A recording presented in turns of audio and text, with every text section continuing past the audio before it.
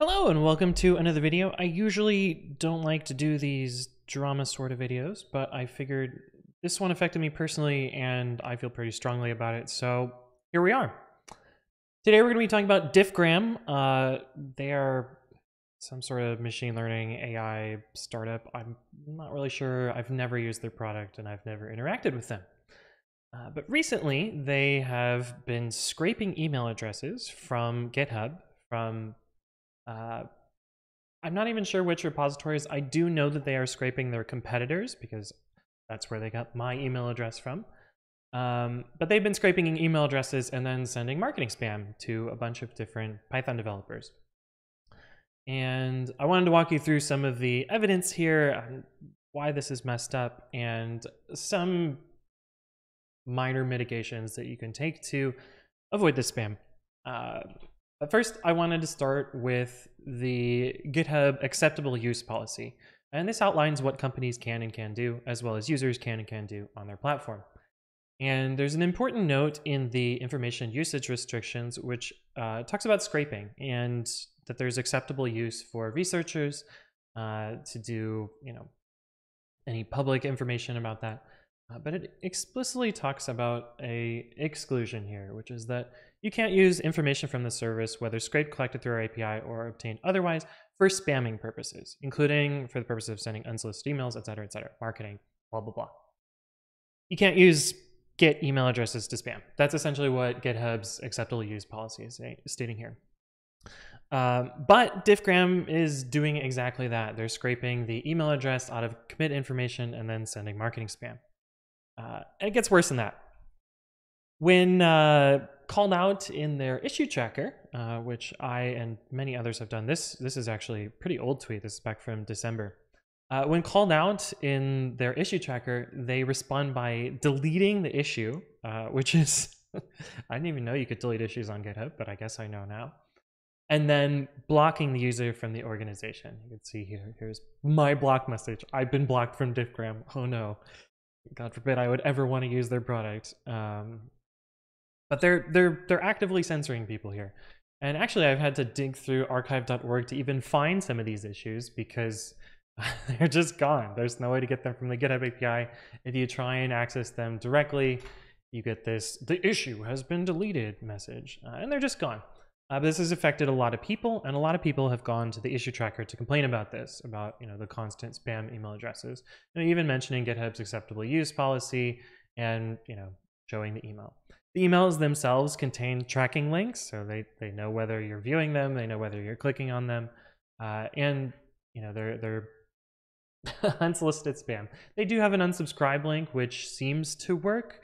But it also, records a message in their database that email address is legitimate. So it's still a little bit shady there. Here's one example of these. Another example that was posted, pretty recently. But many people have noticed this. One thing that we also, oh, and here's one more. Got one more. Just get 3 of them. One thing that we've also noticed about this is GitHub by default, you can only delete issues. So if you create a pull request, in theory, it is not deletable. We tried this out and found that even that is wrong. This is also fished out of archive.org. We created a pull request. It didn't have this title originally. I'll show you what the original title was in a second because I did happen to get a screen grab before it's deleted.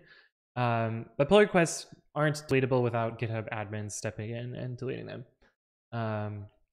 In this particular case, the person confirmed that this only could come from GitHub because they only use that email address for their commit logs and mark everything as spam in that case. This is actually the screenshot that I was able to take during my Twitch stream, where you can see the maintainer of the repository changing the title from stop spamming to -- and then locking it as spam, which a little bit of irony here.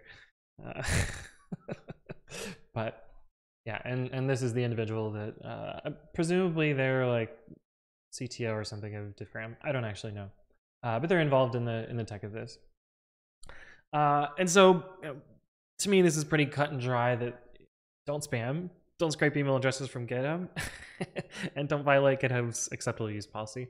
Unfortunately, GitHub hasn't really done anything about this.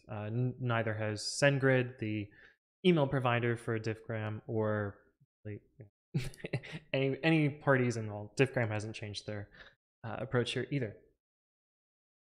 So I want to show you a few ways that you can work around this. Now, I'm not in any way saying that this is the user's fault for, oh yeah, you should have just expected because your email is public that people can spam it. No, spam isn't acceptable. But you can protect yourselves in a couple of ways. Unfortunately, you can't retroactively protect yourselves. So if you've committed before, your email is out there, and there's not really much you can do about it because, I mean, you could rebase all of your history, but you really can't do that at scale. And the way to do that is to go to your profile settings and adjust your email settings. So mine is set at public, and I do this intentionally because I think it's important for people to be able to communicate with me directly about open source stuff when it is important, and when an issue tracker isn't an appropriate means. Security things, or discussions about stuff, or sometimes people forward me interesting things.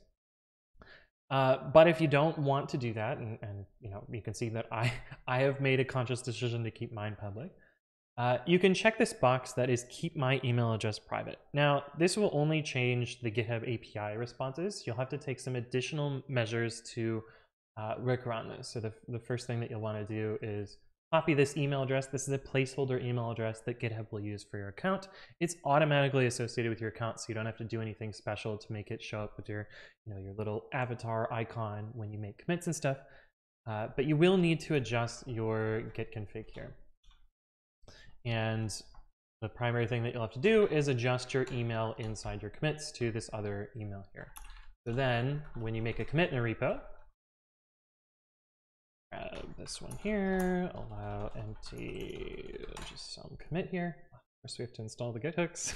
I should have just used an empty repo. Hopefully it doesn't take a few minutes. I guess we could just use an empty repo.